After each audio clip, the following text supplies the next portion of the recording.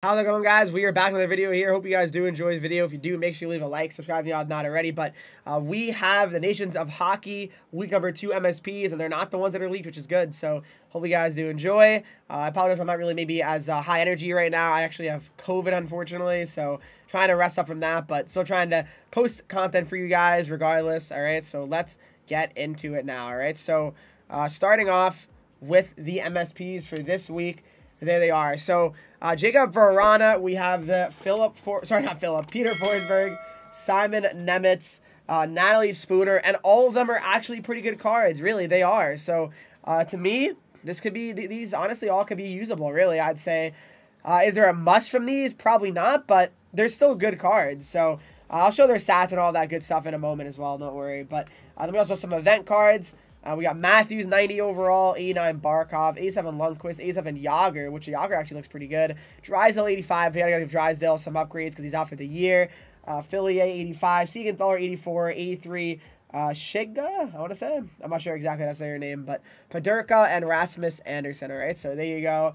For the Nations of Hockey cards, all right? So there you go.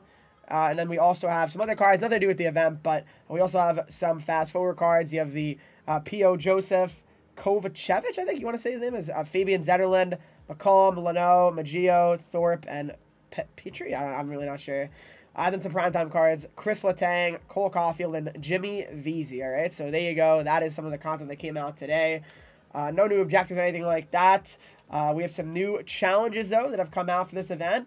We have the Group 2 challenges here, and here they are. It's just coins, a random 82 overall Nations of Hockey player. That's not bad. An event collectible pack, and then also another random 82 overall Nations of Hockey player, and event collectible. I think they're doing that because you need to play so many games to get the collectibles for the objectives. So probably that's the reason they're doing it. That's just my guess, though. But yeah, that would definitely make a lot of sense. All right, so those are the challenges. All right, for week number 2 of this event. And then we also have some other things here. All right, we have some other challenges, actually. I should mention this, the daily, actually. It's nothing to do with the event, but the daily is actually quite good. This time it's going to be a random current team of the week player. Untradeable, but still, that's a W. I think that's good. Why not?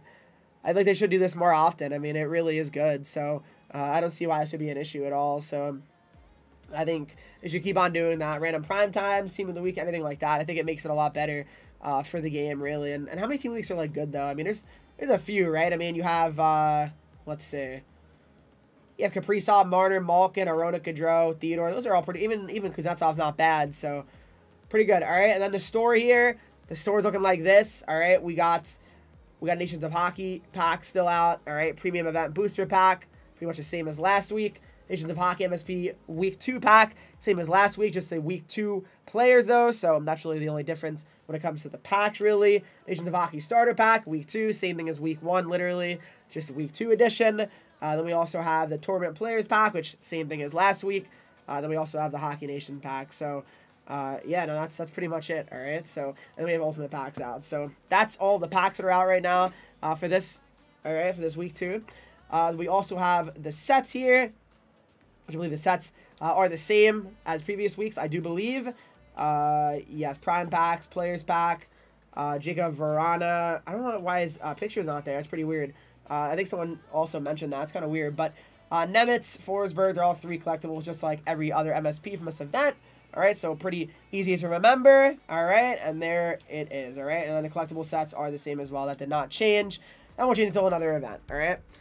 Now let's look at the actual cards here, the actual MSPs. I'm not going to really do too much of a deep dive on them, but I'll just kind of show you the synergies and the stats really on them, okay? So here we go. The Nations of Hockey MSP Week 2. All right, so here they go. Got the Peter Forsberg, which is always a great card. 6'1", 205, left-handed shot, even buzzing, and Thief, and then the Gladiator and Distributor. Silver Elite Edges, silver Close Quarters, silver All Alone, and then gold Unsolvable Force. His face-offs are pretty nice as well. 89 face-offs, 91 if you have Distributor active, which is really nice. So, yeah, no, I'm a huge fan of this Forsberg card. I think he's awesome for sure. And then we have, next up, we have, I guess that Matthews you can kind of mention. He's not an MSP, but he's a good card. 6'3", 208 pounds. Face-offs are 88. Silver 1T on him. And then we also have this Simon Nemitz, which I might just make because I'm a Devils fan. I mean, I might just have to do it. 6'1", 190. Right-handed D-man shot. All right, Spark, Distributor, Magician, and Buzzing. He's got Silver Shutdown, Silver Tape, Silver Elite Edges, and then Gold Seeing Eye on him. So that's pretty decent, honestly. That's pretty decent on him. He's got good skating. Even his shot's not too shabby either. So he's got 94 defensive awareness. So it's a really good card, honestly. I really enjoy him a lot just looking at his stats. So, yeah.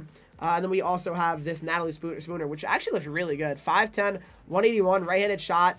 She has Workhorse or Spark, gets her Excel up to 92, and her balance up to 90. Wingman or Fly Zone gets her speed up to 92, so that's really good. Then we also have Silver Unstoppable Force on her, Silver Snipe, Silver Born Leader, and then Gold Close Quarters. So, you know, really good abilities on her as well. And also 88 face-offs for someone that's a winger. You'll take that, for sure. You'll really take that. Then we have Jacob Verana, 90 overall, 6 foot, 196, lefty. He could definitely be one of the best cards from this week and of the event so far. Well-rounded, Gladiator, Protector, and Booming Shot is what he's got. Silver Snipe, Silver Wheels, Silver Make It Snappy, and then Gold Elite Edges. His Excel is 92, Speed's 92. Good shot as well, 91, 91, 92, and 90. So, yeah, no, he's a good card, Verana. Especially if you're a Wings fan, you definitely want to make him. And if you're from Czech Republic as well, you'll definitely be making them. So there you go, guys. That's pretty much it for this video. I mean, usually the events where it's like week 2 and 3 or whatever, there's really only so much to show, right? So it's not going to be as long as the video as like the, first day of a new event because, I mean, how much can you really show, right? It's kind of the same stuff besides just new cards, right? So hope you guys did enjoy this video, though. If you did, make sure you leave a like, subscribe if you have not already. Follow me on Twitch, Henreek, Instagram, Twitter, TikTok, Henreek with 3 E's, and join Discord, talk to me, follow and subscribe to the channel, and I'll see you all in the next video.